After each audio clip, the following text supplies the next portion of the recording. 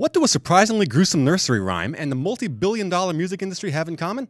I'll tell you in a minute, but first, we start in 30 BC. Cleopatra VII, the last ruler of the Egyptian Ptolemaic dynasty, commits suicide, allegedly by means of inducing an asp to bite her.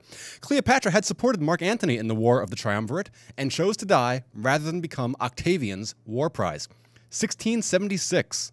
Praying Indian, John Alderman, shoots and kills Metacomet, the Wampanoag war chief, ending King Philip's War. It was the deadliest war you've never heard of. In the space of little more than a year, 12 New England towns were destroyed, many more damaged, and the colony's economy was all but ruined, its population devastated. 1/10 of all military-aged European men were dead. The native population fared far worse. More than half of New England towns were attacked by Native American warriors in the 2 years of King Philip's War. 1981, the IBM personal computer released. Byte magazine predicted it would have a significant effect on home computing.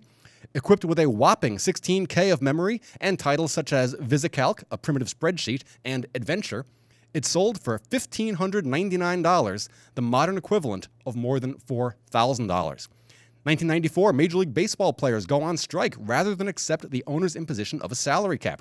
This will force the cancellation of the 1994 World Series and shorten the following season by 18 games. It cost Yankee Don Mattingly a chance to play in the postseason and likely cost Montreal baseball fans their team. The fan base never recovered, and the team moved to Washington a decade later. And finally, 1877, Thomas Edison attempting to improve the telegraphic transmitter when he noticed something.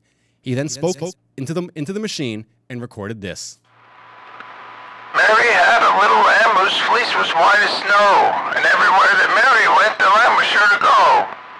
It followed her to school one day, but now the lamb is dead. But it still goes to school with her between two chunks of bread. That was Thomas Edison, inventor of the phonograph, on this day, August 12th, 1877. You probably didn't know the second verse of Mary Had a Little Lamb. Now you do, but you probably wish you didn't. With history, I'm Donald Ing.